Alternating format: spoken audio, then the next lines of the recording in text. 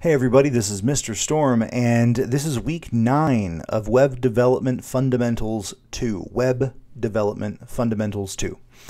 In the last term, we focused on Bootstrap, which is it's a CSS library that we can use to really design our pages in interesting and fantastic ways.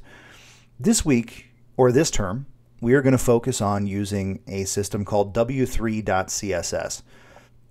W3.css is a Bootstrap equivalent that was built by W3 Consortium, and I like it just a little bit better.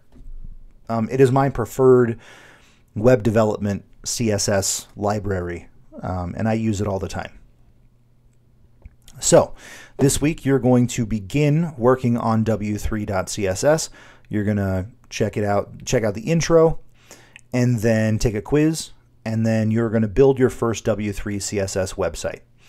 So, we're hitting the ground running on this term, so let's get in there and make something cool. All right, see you then.